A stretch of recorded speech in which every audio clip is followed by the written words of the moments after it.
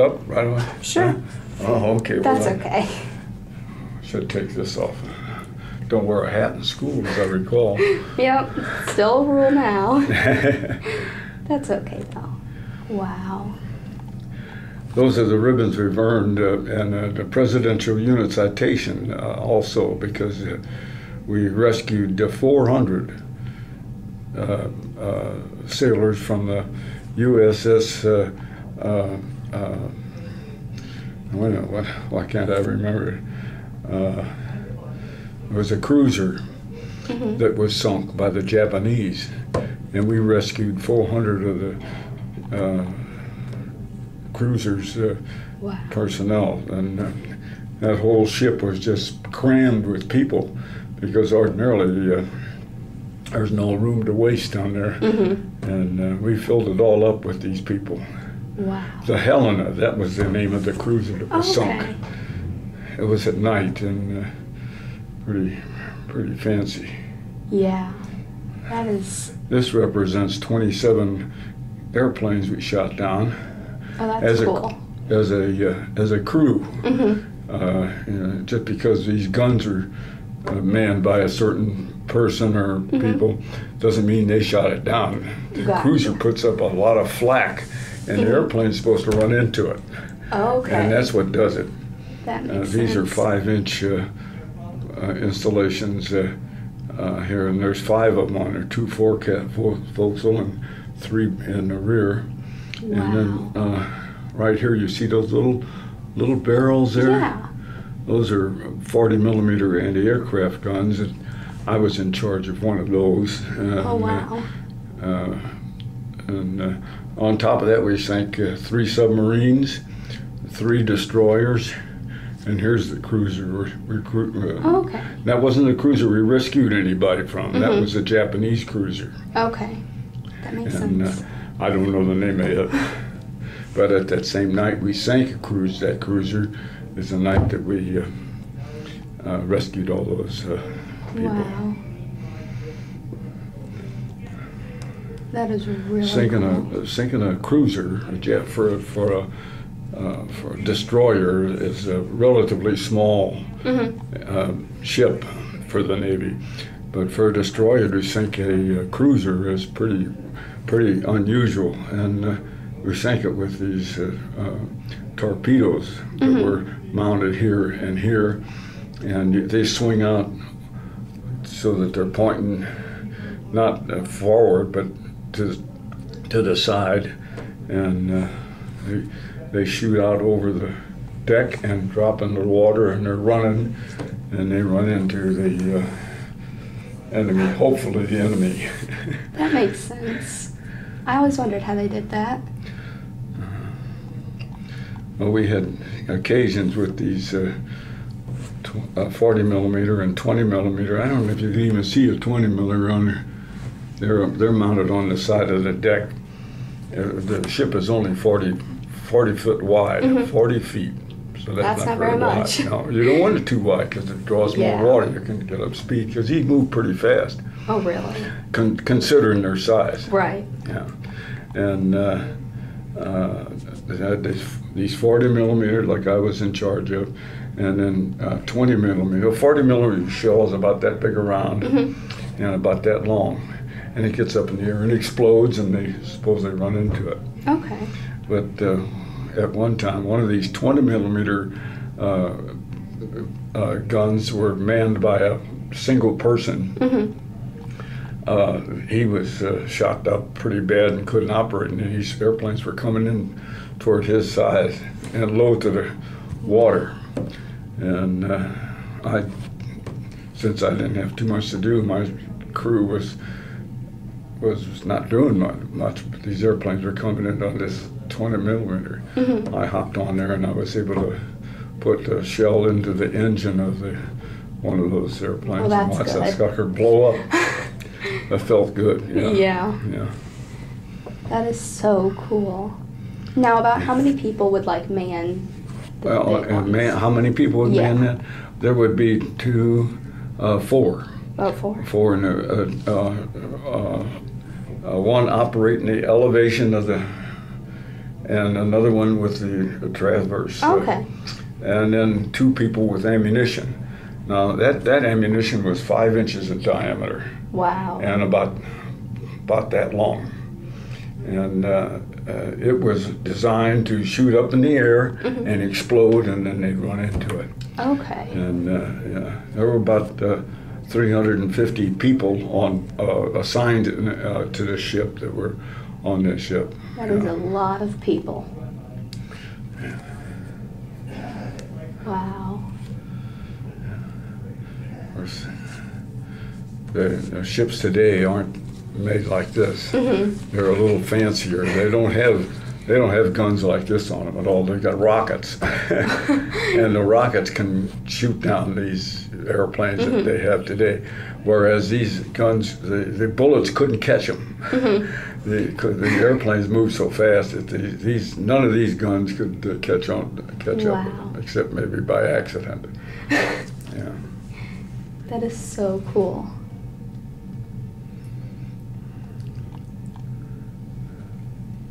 Wow. I've never seen that before. Well, that's understandable. You wouldn't have good reason to see. Yeah. Pretty much. Not many people left that have been involved in this sort of thing. Right. We're slipping away. At least I got you. Yeah. Well, I'm going to be the last one standing. There you go. Yeah. Good attitude about it. So far, I'm doing pretty good. For 89 years old. Well, I'm not quite 89. That's coming up very shortly. Well, happy soon birthday. I don't have any problems except the fact I can't hear worth a darn. So I have to watch your lips. That's okay. I can normally talk pretty loud. Yeah, well, it doesn't have to be loud so much as it clear. Yeah. And that's why you watch a person's lips, because we can pick out what they're saying. That makes sense. This book is got a lot of photographs in it that were taken by someone else aboard ship. Certainly not during any combat at the time, because you don't have time for that. Right. But here we are coming back under the Golden Gate. Oh, that's really cool. Yes, it chokes me up, because that was a thrill. That is really cool. That was the biggest thrill that I was ever involved in. You didn't really think you'd get back. Right. This is when we were damaged greatly by a mine that we hit and blew up and just about almost broke the ship in half. Wow. Which was unusual. And you can't even see it here. I don't know how they ever got that picture. That's beyond me. You can turn any of these you want. There's a few we're coming up right here that are kind of interesting. Here's this is in Honolulu when we were came back for a little R&R, and that's neither of those are me, just some at the time good friends. Yeah, I've forgotten all these people. I don't remember them anymore. But there's a couple here I think I'm involved in. Oh yeah. Here I am here. Here I am over here and somewhere here. Somewhere here. Here's a little close-up of the ship. Here we are somewhere. I have no idea with another fella over here.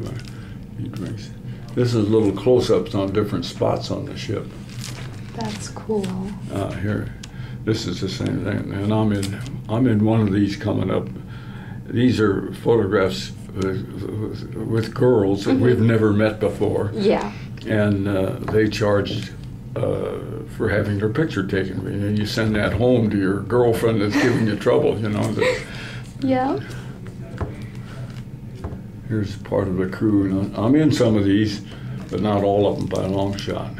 Someone else took all these photographs and gave me a set. Oh, that's I don't really even remember cool. the guy that made the photograph. I certainly didn't. And you aren't going to get any pictures of combat with airplanes coming in. You're a little busy. You don't have a whole lot of time for that. If you can take a picture of it, you should have been shooting at it. Yeah, pretty much. I don't know. You might recognize me there, but I can't, upside down, I can't tell too well. Turn it that way. This will give you some close-ups of what the ship looked like. And here's one of those 5-inch guns, and there's this barrel right in the center. Those are huge. Oh, that's me with a submachine gun.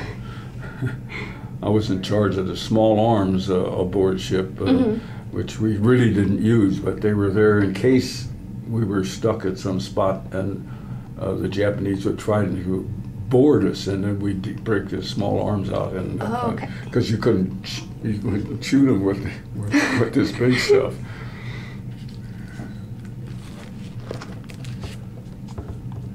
Oh, here's that 40 millimeter gun. Wow. Right here with this barrel. There's another shot of it. Now, didn't you have some questions that you wanted to ask, or we got time for that? I mean, I don't want to... We have plenty of time. Yeah, oh, we do? Oh, okay. Plenty. Okay. I have plenty of time. I was wondering how come you chose me after one interview. I thought that would be it. Well, I love history, everything about history. I see. And Mr. Branson told us, he gave us a project to interview a World War II vet. Uh-huh. Well, as we all know, they're few and far. Oh, you had a hard time finding them, huh? Yes. You didn't get many answers to that ad in the Washington paper. That's right. Yeah. Oh. So I asked Mr. Branson if he had anybody, and he recommended you because he knew that you were you loved what you did. So. Oh, I see. Well, good. I don't mind being interviewed twice. I have to be careful as some of this stuff kind of catches and chokes me up some. Yeah. As I get older, I choke up much easier than I used to. At one time, you couldn't faze me with anything. Right. But it happens more now. And you see some of these pictures. One here that was where we leveled them. With those 5-inch guns, those bigger guns that I was showing you, we would bombard the little island that the Japanese are on. That you might see some where you can be able to see where we leveled it out. But these are just general pictures, and this is definitely not full. This book, just a few more, and that's it.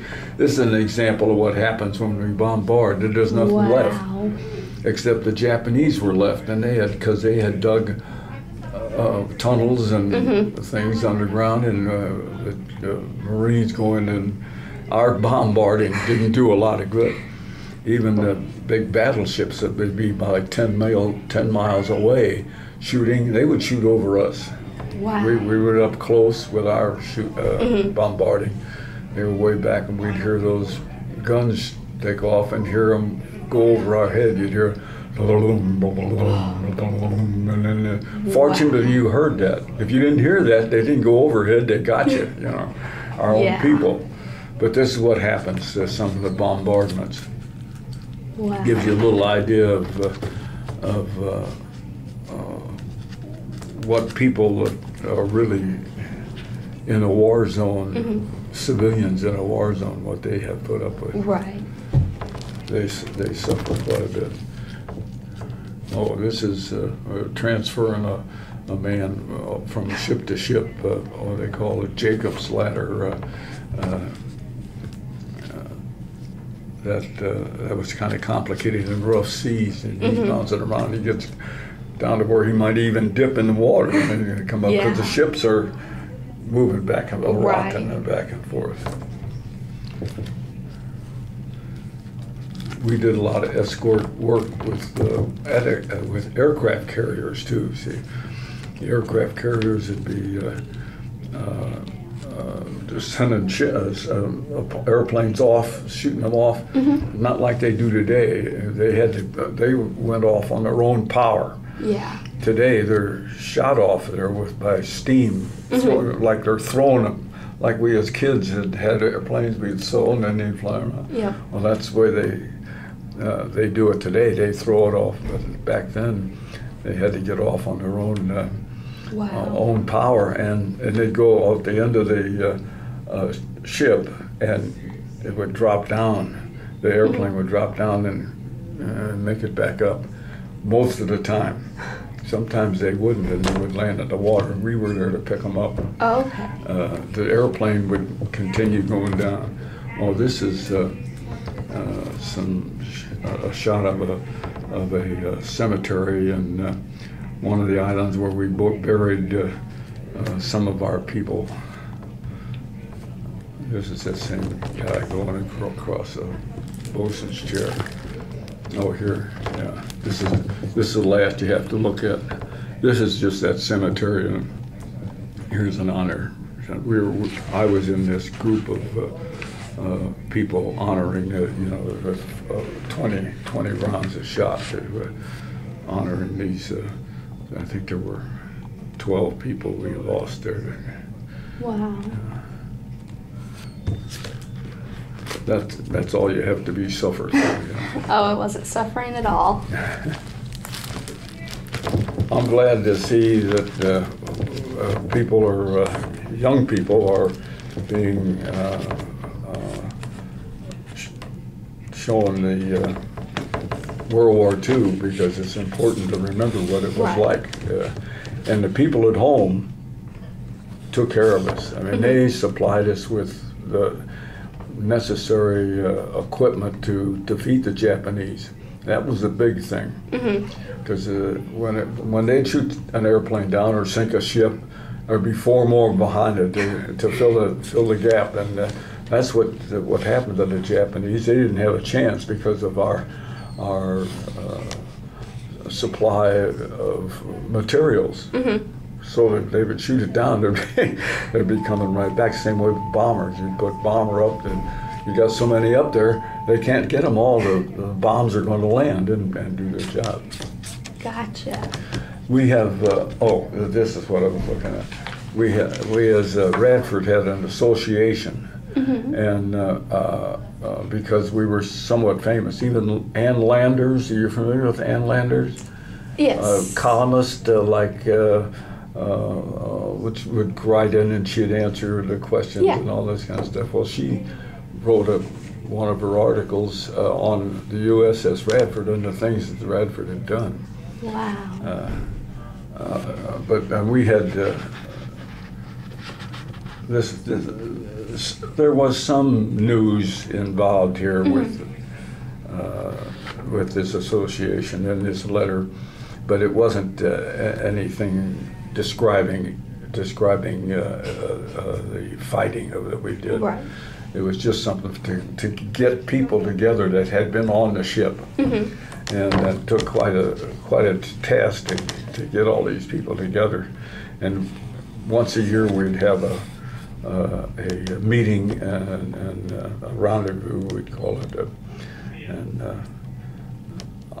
I did a couple of them, and I got a little tired of it, and it didn't help. And then, first thing you know, there weren't many of the World War II in this thing, because this ship really also operated during the Vietnamese War. Oh, wow. And then those people actually took over the association, rightfully so, because they were most common. Right. We'd fallen aside, World War II. But it served a purpose. Wow. Well, I don't know if there's anything here. I'd have to look at it. This is just one of those magazines, and I got one for 2 or 3 times a year since 1990, I think. So you got a lot of them. A lot of them. And you'd have to dig hard to find out any information that you would be interested in. Right. Yeah. Wow. I think it behooves you to realize that I was barely older than you are right now at the time that I was drafted into the Navy. I had tried to enlist a year before I was drafted. And I went down into the St. Louis to be checked over and see. And I was 17 years old at the time. Mm-hmm. Of course, we were all ripped up then. It was a war that everybody wanted to get into. But my dad had called down there and told him he ain't going. So they found a fault that I was whatever, they wouldn't take me. But the next year they grabbed me. Yeah. And I always kidded, it grabbed me out of high school. I still had one more year of high school to go, and they drafted me out of it. Wow. Well, I had an expertise that they were anxious to have. They needed my body in front of somebody important for the bullet to hit and keep from hitting anybody important. And that's about what it was. But really and truly, I was only like 18 years old. 18 to 22 was the time I was in the service. And y'all are... I'm 16. You're 16? Yep. Yeah. And some of these boys around here are 17. Right. And it's hard for me to believe that that was me at that time. But you can look at some of those pictures, you can see. And you can tell. Pretty young. Yeah. I had some hair, too, at that time. Yeah. Well, I've made up a list of questions if you would. Sure. Sure. If you wouldn't like to answer some, just say pass and I'll move on. So you said you were drafted, right? Yes. Well, when you said you wanted to enlist, why did you want to? Because everybody was enlisting. Mm-hmm. I mean, it was just, well, actually, there had been we'd been gathering troops in the United States since about 1940, building up a little bit, because we could see something might happen. But then when it did happen, when Pearl Harbor hit, well, that was a sneak attack. Yeah. And we all thought we were going to dive in and wipe them out right day after tomorrow, you know. Of course, it didn't happen that well, but we were just a popular war. It's not like the Vietnamese War took place, and these skirmishes that we have today, killing people right and left and maiming people right and left. There was more maiming in these last few skirmishes than there were deaths. Wow. You know, that takes a lot more people than the population of which we are today. We hate that, to see these young men with missing limbs. There wasn't that much of that. There were a lot of deaths. Because when a bomb or a ship would sink, everybody would go with it, you know. So that's the reason. Did you join any boot camp, or did you have to go through any training before you? Yeah, I went through boot camp, yes. What was that like? Well, again, remember, I was only 18 years old. That was pretty tough. I left Kirkwood train station at 18, heading to the boot camp in let's see, Idaho, Farragut, Idaho, for a boot camp for a sailor, middle of the country. But it did have a big lake called Coeur d'Alene Lake. Okay. And that's why they put it there. But I didn't even know about a lake. Yeah. I didn't know anything. I barely knew the states, the United States, which we didn't have Hawaii or Alaska at those time. Right. I knew nothing about the South Pacific. I'd heard of Hawaii. It'd be a nice place to visit, you know. But other than that, didn't know anything about the islands. That there were a multitude of islands that I hit, and I remember some of them now.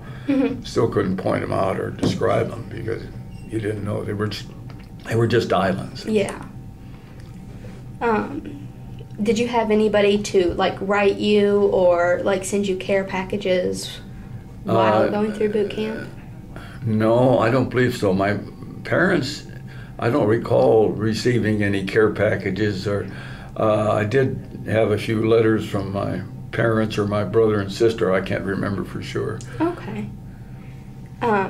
When you arrived on the ship, what was it like? What was everybody's mood? And Scary. very scary. Scary. Not everybody's mood, because some of these people have been there for a while. Okay. For a couple of months or years, but for an 18-year-old that didn't know, and everyone could go out on the water and have this ship keep me from drowning. That's why people here, we put so much importance on our ship. Our ship, and we called it a she. Everybody called, you've probably heard that about different ships, you know. Yeah. She did this, and Yep. we relied on that ship to stay afloat so that we wouldn't drown. Right. Yeah. So how did you stay in touch with your family whenever you were in battle? How'd I keep up with them? Yeah. I didn't. Oh, you didn't? No. Frankly, though, I not when I was in battle. I wasn't in battle the whole time. These fights, these aircrafts that were trying to bomb us would happen maybe once a month or maybe less. You know, you just weren't always under fire. Okay. You were many times firing, though, like bombarding, and there were possibilities of a stray airplane coming over trying to do damage, but that was rare. On the ship, of course, what were the supplies like? Like, did you have enough supplies? Oh, had plenty. Yeah. That was because of the people back home making the supplies and food, and back home they weren't eating. We were eating. At home, there was rationing. There were meat rationing, butter rationing, Wow. sugar. Automobiles weren't available. New ones weren't available. Good used car was very expensive. Wow. Because you couldn't buy a new one. Tires were and batteries were rationed, hard to come by. All kinds of food were hard to come by at home here. Yeah, but we didn't have any trouble. In the Navy, we ate pretty good because we had a galley and a couple of cooks going all the time, and we had a bunch of officers that weren't going to. They weren't going to allow themselves to go hungry, so they were. Well, there you sure. go. Did you do anything special for good luck? Well, about all I could say is that most everybody carried a knife of consequence, a hunting knife, on their belt. It was a mental thing because we figured, well, if the ship got sunk and we were in the water, we'd use that knife to keep the sharks away. Well, that wouldn't have done anything good anyway, but fortunately it never had to happen. Right. But we didn't have anything else that we could rely on except the ship. But, Okay. How did everybody entertain themselves? Oh, well, sometimes not too smart, but most of the time we'd be in a port that we'd be spending a little time in. We'd have movies, and we'd trade movies back and forth to different ships that we'd meet. So we had some of the popular movies that were coming out of Hollywood at that time. Oh, that's really cool. And we played cards, and we'd roll dice, and we also mix up what we called torpedo juice. Torpedoes had an engine in them that would run on alcohol. Okay. And we'd mix that alcohol and purple, what we called it purple passion. It was some kind of purple fruit juice. I don't remember what it was. And again, only 18 to 20 years old at those particular times. It only took a few sips, and that was enough to get sick in the dog. Dumb. But, you know, when you're in those situations, you're not looking too far into the future anyway. Right. Now, where you all are concerned these days, you got to look into the future, and that's why you spend so much time studying and hopefully and working toward the future. Yes. We didn't really give much consideration. How many places did you travel while you were in the service? All over the South Pacific, all over to as far south as Australia and New Zealand. We visited those places because we brought in, escorted a damaged cruiser that was manned by New Zealanders, and we escorted their ship. They were protected against further damage. It had been torpedoed, and it wasn't in real good shape. But the people that really welcomed us because we took care of all the boys, because it was all their men that were on that ship. Okay. Were there any funny or humorous things that you remember specifically? Well, the pictures of some of my friends with the girls in Hawaii, and myself with girls in those pictures, posed pictures. That was sort of humorous because that's all it was pictures. Right. And humorous. Other than that, I really can't think of anything humorous. Oh, I do. When we cross the equator, there's a ceremony you go through. I can't even remember what they called themselves. People that had crossed the equator. They were veterans of the, whatever they called it, crossing the equator, and they got to run people like myself that had never been across there through a ritual that was rather humorous. Just did some crazy things. They made it scary as best they could. Yeah. Well, after the war was over and you finally got to go home, what do you remember doing afterwards? What were your main priorities to do? Partying. Trying to drink all the beer in Kirkwood. So live up that teenage life. Just enjoying life and relaxing, basically. But not drunkenness or anything. But, yeah. Did you go to work or school afterwards? To go where? To work or school when you got back home. When it took a little bit, but I went back to school. For high school, I still had another year to go. And I went to a special school. They wouldn't let me back in Kirkwood. See, I was raised in Glendale, Missouri, which is between Webster, Groves, and Kirkwood. And I went to Kirkwood High School, less 1 year. But when I came back, they wouldn't let us back in. The old guys that take advantage of those young girls. Yeah. And they put the kibosh to that. And they sent us to a school in St. Louis, down on Grand Avenue, called Hadley Vocational School, an accelerated course to earn a diploma, a high school diploma, and did that in maybe 3 months, maybe 4. And at the same time, I did a little partying too. That was that accelerated course was pretty easy. Yeah. So it made it easy to go and still hang out with your friends and everything. Yeah. Well, I had some trouble with some algebra. Most everybody did in those days. Me too. Oh, yeah, man, yeah.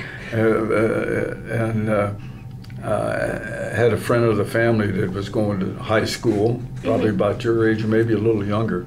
And she was pretty adept at schoolwork, and especially she helped me out, and I squeaked by. Well, at least you made it. Yeah. Do you still keep up with your other friends that were in?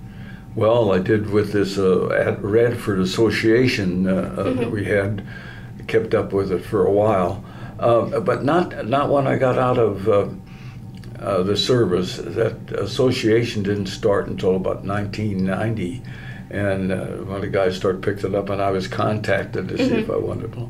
But they just friends that got out of the service. But I was one of the first in my area that get home because there was a point system, and you got a certain number of points for how many months you spent overseas, and some of the things you did, and all they built up, and I was able to get home pretty early compared to some other people. Was a little older too than most of my, believe it or not, older. Yeah. If there is something you would like to tell kids or like men or women going into the service, what would be one thing you would tell them?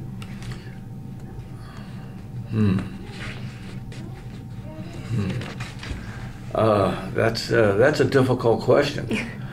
Yeah, not one. You wouldn't want to limit it to one thing. It'd have to be a lot of things you want to tell them. Well, give me a list then. It's a tough life. It's a tough life. It's a lot more tough than they explain and you can expect. It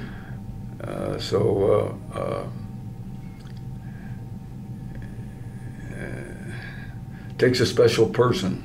You have to put up with all kinds of demeaning type of things. So I don't know one thing I would tell. Would you have rather stayed in high school to finish it out, or would you still make the choice? No, I'm glad that it worked the way it did. I gained experience, necessary experience, because while I was going to high school, one of the reasons I was drafted was that I was in the lower third of my class, and the reason I was in the lower third of my class is that I was a very poor student. I didn't give education much consideration, and I would say make sure you get all the education that you can before you get into the service, even though you can get education while you're in. Right. But it's a lot better if you get it before you go in. You can go in with some sort of an officer's rank if you graduated from college. Okay. Certainly. So that's important, that education. I learned the hard way that I neglected my education. Yeah. That's all the questions I have. Oh, well, is there anything else you would like to add? Well, I just think it's great and fantastic that the young people are interested in the World War II to the extent that they are here. I'd like to see more in other schools here. I'd like to hear of more young people learning about World War II. I have a great-grandson that is 7. And I suspect that when he gets into history, by that time they'll forgot all about World War II. Hopefully in his not. case, though, his parents will bring him up to his old grandpa, you know. So he'll get a little bit, but I don't think there's enough education pertaining to wars. The diplomatic corps that we have, that's supposed to prevent skirmishes. Yeah. They're useless. They're useless. We're not tough enough. I can throw this in. I don't think it's so related to your question. But instead of pouring money into all these other little countries or big countries, any of them, let them earn their own money, and we use that money to help our young people get educated. Instead of making it so difficult for them to get an education. I agree. Costing a fortune. And the colleges are capitalizing on that. They're putting money in their back pocket. Oh, definitely. Yeah. So I guess that's what I'd like to see. At least they better hurry. Yeah. I won't be here long enough to see it, I don't believe. That's okay. You'll still be around. At least your grandson will have the ability to talk to you and hear your stories about it too. So. Well, of course, you folks, you'll have records of it, and you'll listen to them now and then, and yeah. But there's so many more young people that aren't getting the drift of it, you know. Right. Yeah, and that's just World War II. We got all the rest of them too. We don't need to. We don't need to control the other countries. Let them control themselves. Right. Years ago, before World War II, 10 years before, we were isolationists. Or we were, the United States was here. We didn't even, we owned Hawaii and Alaska, but they weren't states. But we encompassed here, and we didn't worry about other people. But, well, I'm talking about the 1930s. You know? Right. We have to get in and get involved in all these other skirmishes. That bad news. Like we're talking about getting into Syria now too. Right. What do you think that's going to be like? Just as bad as any of the rest of them. Yeah. It will be. Yeah, it will be. Yeah. Instead of going in and wiping them out, we piddle around with them. Right. Doesn't work. See, they just need to take your guys' advice. You know what you're talking about. Well,